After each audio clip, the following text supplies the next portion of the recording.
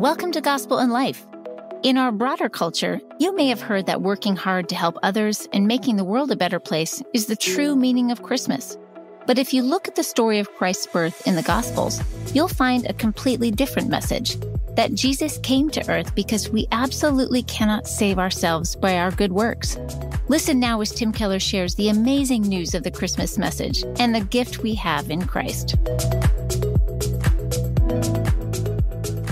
Colossians chapter 1, verses 15 to 20. Colossians 1, 15 to 20. He is the image of the invisible God, the firstborn over all creation.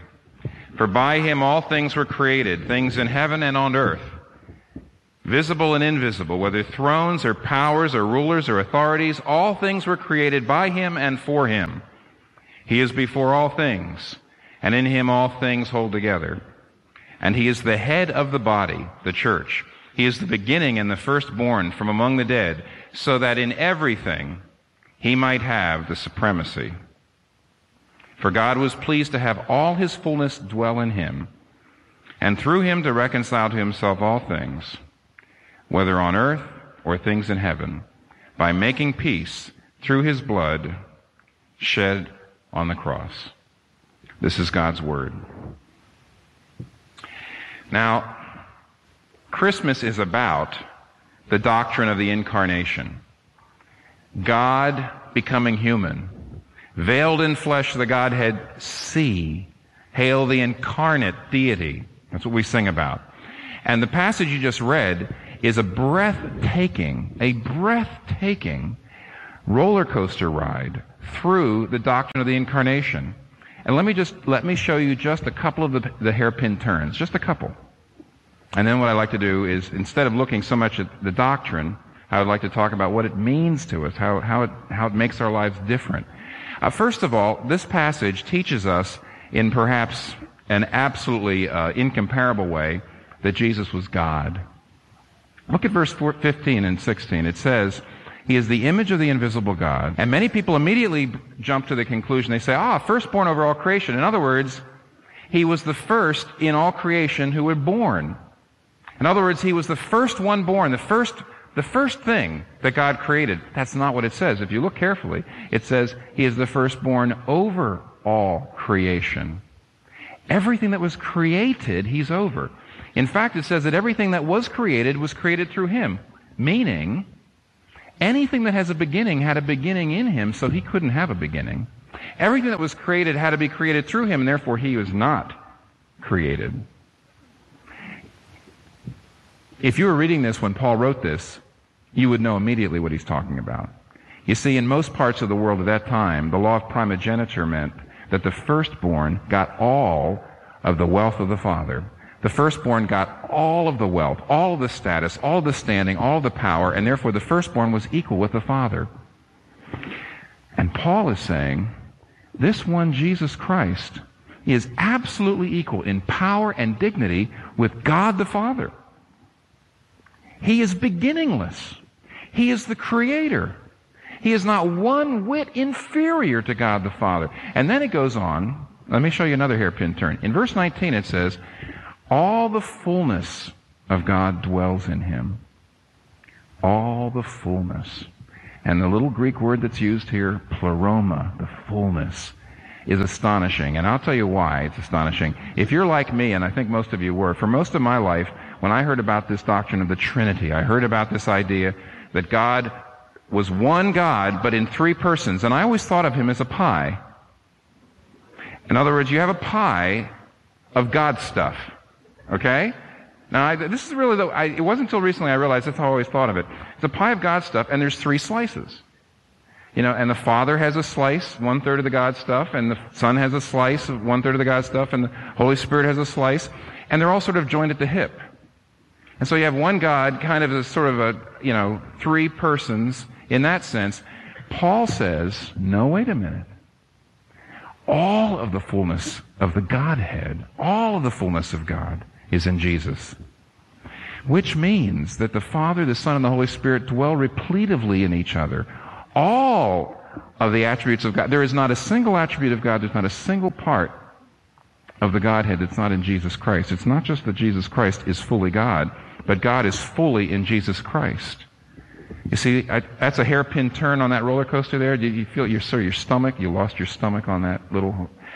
This is going beyond anything that anybody says anywhere in the Bible about the absolute deity, the absolute divinity, the supremacy of the nature of Jesus Christ. And then it turns around, however, and says that though he was God, he was dead.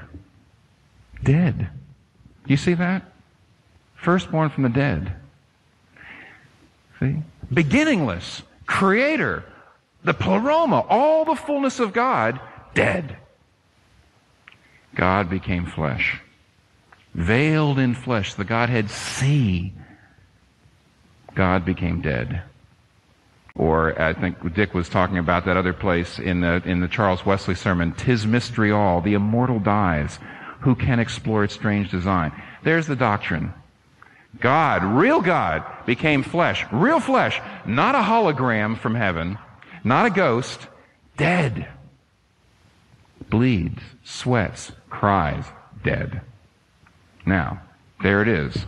But what's it mean? Some of you were here when in the very beginning, I just mentioned that my family and I used to live in a town, and the smell was so bad when we first got in, we said, we'll never forget it. We'll never not notice it. But it wasn't long before we didn't notice it. Some things that are huge, but are always there, it's amazing how the human heart's got the ability to adapt to it and filter it out. That's how people filter out abuse after a while. That's how people filter out smells after a while. And I want you to know that that's how people filter out Christmas. The same thing that enables a person, because it's always there, to just not see it anymore, not smell it anymore, not hear it anymore, is what makes it possible for us to come to a Christmas service like this and go out unchanged. Let me tell you three things that if the baby in the manger was God, not just a guru, not just a supernatural being, not just the first created thing, not just a hologram from heaven, but God himself.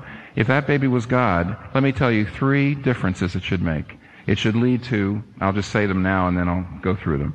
It should lead to a reordering, a relinquishment, and a rejoicing. Three Re's. A reordering, a relinquishment, and a rejoicing. Let me show you. Number one, a reordering. It says in verse 18 that in everything he might have the supremacy. In everything. When a truck goes over a bridge that's too big, it's too big for the bridge. When a great big truck goes over a tiny little bridge, sometimes there's a bridge quake. And when a big man goes onto little thin ice, there's an ice quake. And when Jesus Christ, if he is the beginningless creator, whenever Jesus Christ comes down into a person's life, there's a life quake. Everything is reordered. If he was a guru, if he was a great man, if he was a great teacher, then there would be, even if he was the genie of the lamp, there would be some limits on his rights over you. But if he's God, you cannot relate to him at all and retain anything in your life that's a non-negotiable. If he's God, you can't relate to him at all and retain anything in your life that's a non-negotiable. Anything. Any view, any conviction, any idea, any behavior, any relationship. He may change it, he may not change it. But at the beginning of the relationship, you have to say in everything, he must have the supremacy. Imagine you had a friend who was dying of a very rare disease, and you brought her, or him, your dear friend, and you bring this friend to a doctor. You'll be dead in a week. I can cure you, but I want you to know, if I give you the remedy, there's just one thing. It'll keep you alive for the rest of your life, but you can never eat chocolate again. Well, you're so excited, you turn to your friend, and you say, isn't this great? And your friend says, no chocolate. Forget it. And you say, are you crazy? Now, over the years, let me tell you, since I have gotten to New York, I very often have this conversation one way or the other. A person says, I know I need something in my life. I know I need something. I'm interested in Christianity. But I've got a question. I've heard a rumor. I've heard that you become a Christian, you can't have sex unless you're married. Now, with all due respect, there is something rationally and emotionally wrong with us that a question like that would even come up at that point. If there's a God who services perfect freedom, if there's a God who is the source of all beauty and truth, if there is God whom to know would result in all of his glory and wisdom and power passing into you, so that for endless ages you would run and not be weary, you would walk and not faint, his love and his joy and his glory would double in you every day forever. And if there was any chance that Jesus Christ, if there was even a chance that Jesus Christ was that God, how can you say, gee, in that case, forget it. No sex for 5 years at least? I mean, look, you can't know the absolute if you absolutize anything, whether it's chocolate or sex or anything. Don't you see? You can't know the absolute if you absolutize anything. You can't know the supreme one if anything else is supreme. Well, you say, what do you mean anything else is supreme? I'll tell you. I've had people say, well, I'm a Christian, I think. I'm a Christian. And I know I'm doing something over here. Some people think it's right. Some people think it's wrong. I don't know. All I know is I have to do it. All I know is I need it. Some people think it's right. Some people, all I know is I have to do it. You know what that is? That's the language of supremacy. That's the language, that's absolute language. That's the language of ultimacy. If Jesus is God, he can't just come into your life to round it out. He can't just supplement. He's not a vitamin supplement. He can't just be your buddy. He can't just make you a little better. There's nothing in the middle. It's all or nothing. That's what Christmas means. You can't know the absolute unless you relativize everything but your relationship with him. I will give you supremacy in any area of my life. Anything your word says, anything your will touches, I will not hinder the supremacy of your will or your word. There's no place in my life that I'll point to and say, Lord, not that. Don't touch that. That's what it means to be a Christian. There's nothing in the middle. Reordering. If Jesus Christ comes down into your life, there will be a life quake. In everything, he must have the supremacy. That's to our ministry, and I ask you to prayerfully consider whether God is calling you to make a year-end gift to Gospel in Life. To make a gift, go to gospelinlife.com/give. Again, that's gospelinlife.com/give. Thank you for your generous support, because the gospel truly changes everything, everywhere. Let me show you the second thing. There's also a life of relinquishment. If Christmas means that the Son of God came to earth, that God became human, it doesn't just mean that your life will be radically reordered if you let him in at all. But it also means that you will be called to a life of relinquishment. Well, what do I mean by that? Here's what I mean. Look at the titles. Image of the invisible God. Firstborn of all creation. Fullness of God. Dead. That is the archetype of all adventures. Let me tell you what a great adventure is. Every adventure that's ever really been written goes like this. A person is in safety. A person is in coziness. A person is in security. But he or she or they are whisked away into peril and danger. They're taken away from safety. They're taken away from security. They're taken away from coziness. And they brave all sorts of dangers and perils for some great cause. Now, Jesus Christ, or I should say Christmas itself, is the archetype of all adventures. Nobody left more security than Jesus left. Nobody left more safety than Jesus left. And nobody ever faced the perils that Jesus faced. Nobody ever walked into the fire that he walked into. Nobody ever braved the storm that he braved. Nobody else ever had jaws come smashing shut on him as Jesus had. Because Jesus faced all of the justice of God for sin coming down on him. He paid the penalty. He left. Now here's what does this mean for me practically? I'll show you what it means. It's so odd that Christmas has come to mean the exact opposite of what it meant. Christmas means coziness now, doesn't it? Chestnuts roasting on an open fire. Jack Frost nipping at your nose. I love that. Nipping. Just, Seriously, Christmas makes everybody nostalgic for a fire. I mean, why do you think most of you go away on Christmas weekend? Because most of you don't have a fireplace. And you've got to get the coziness. Or I haven't had Christmas. I've got to find a fireplace. I've got to find chestnuts. I've got to find roasting. I've got to find coziness. You know what the manger means? It's the exact opposite. The manger means excrement instead of goose down feather pillows. The manger means rejection. The manger means Jesus Christ was willing to leave the safe, leave the secure, and for some great mission and some great quest, let it all go. You know what it means to be a Christian? You know what the spirit of Christmas is? A Christian who is aflame with the spirit of Christmas says, the last thing I want is a nice life. A nice, comfortable little life. Reaching my financial goals. Keeping my figure past 50. Having the home of my dreams. I want my nice little life.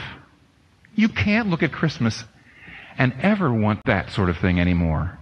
A Christian who's aflame with the spirit of Christmas says, give me some great thing to do and I'll give up everything to do it. Don't you see? It's the exact opposite of the postcards. It's the exact opposite. A Christian says, look at what Jesus did for me. I want my life to count.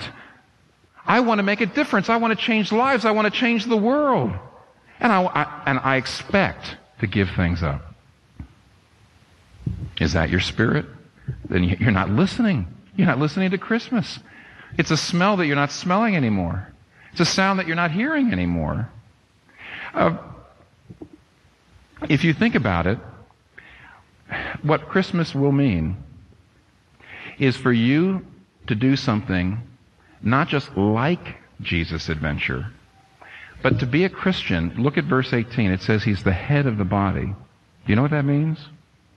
When you become a Christian, you're grafted into the body. This passage is not saying, the Bible does not just simply say that Jesus Christ's adventure is an example for your adventure. It says when you become a Christian, you enter Jesus' adventure. You're in the same story.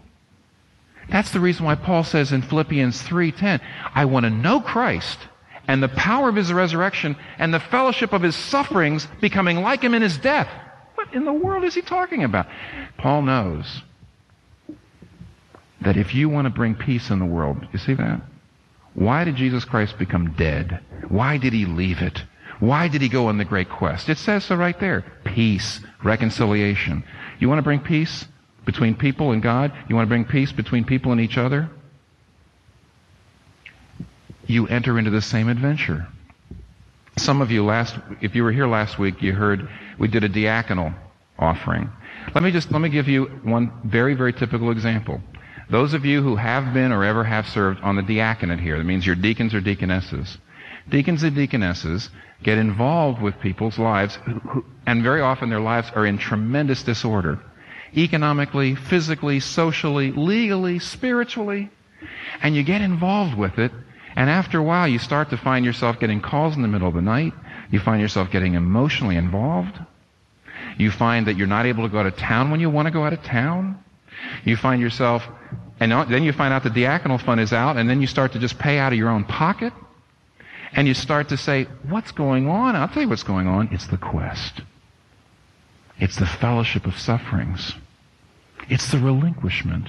And then when somebody's life actually comes together under the power of God, and you see a change that you know just is greater than that which you put in. Here you were just trying to do your best, and you see a change, and you know it's God, and there's an exhilaration. What is that? It's the adventure. Christians want that. A Christian who understands what Jesus Christ did says, just find me a place on the front lines. I don't expect to have the money I would have if I wasn't a Christian. I don't expect to have the career. I don't expect to have the friends. I don't expect to have the reputation. I don't expect it. I want to know him and the power of his resurrection and the fellowship of his sufferings. Do you know that? Are you out for adventure? Or are you out for a nice little life? And actually, maybe all you do, maybe right now you're just coming to church looking for some inspiration so you can have a slightly nicer little life. It doesn't work that way. That's not what the manger means. The manger means out. Loss. Come on. He's moving out tonight. Get your things. Life is short. You don't have that much time to do something for him and to enter into his quest. Now, the last thing is, all this sounds like kind of, gee, Christmas service. Where's the inspiration? It's right here. If this little baby is God become human, it leads to a life of reordering, it leads to a life of relinquishment, but it will lead to a life of rejoicing. How is it possible that Jesus Christ faced what he faced? Let me read it to you. How did Jesus Christ face what he faced? Hebrews 12. Let us fix our eyes on Jesus, the author and finisher of our faith, who for the joy set before him endured the cross, despised its shame, and sat down at the right hand of the throne of God. Consider him until you do not grow weary or lose heart. He despised the cross. You know what that means? No self-pity. He scorned it. He made it light. He says, okay, the cross, okay. But it's nothing compared to the joy. Christmas means the end of self-pity. Look what he did.